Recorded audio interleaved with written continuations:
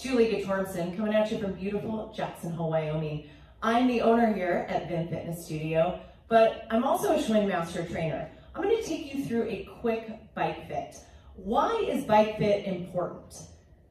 Two simple answers. Reduce injury and increase power output.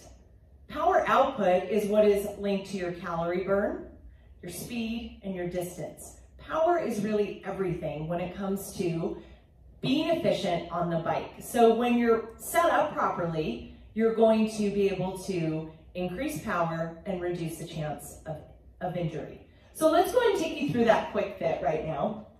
What we're going to start at is a neutral position with the seat. So you can move that forward and back. Now on this bike, it takes me to a 0. That's a neutral position. And then the same goes for the handlebars. Find that neutral position, taking it forward and back, finding that 0 for me on this bike. Now again, this bike fit is really the same no matter what indoor cycling bike you're riding.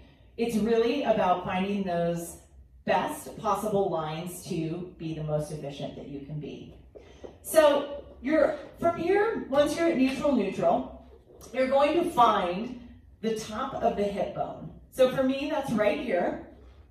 And then I would raise my inside leg, or the leg that's closest to the seat, up, and then take the thumb, put it on the hip crease, and then flatten out those fingers. So you can see right here, that's where top of the hip bone comes. And what I find is that most people want to be too low. They think that they're too high once we actually do get them in that right position. So don't be afraid to try a little higher and then work your way down from there. So for me, on this particular bike, I am at a 17 and I'm at a 0.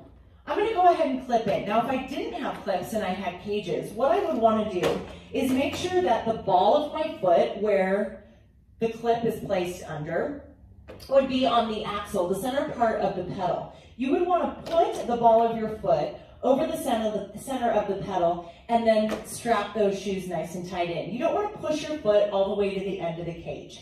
And why would that not be a great idea?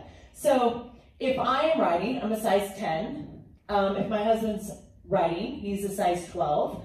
I've had size 16 shoes here at the studio, but then there's also size 5. So think about that same foot going into the cage. For the most power, you want to be able to have the ball of your foot over the center of the pedal. It's not only for power, but it's also for comfort. You want to be pushing off the ball of that foot. So get that ball over the axle of the pedal, tighten up those straps, and then just go ahead and start pedaling.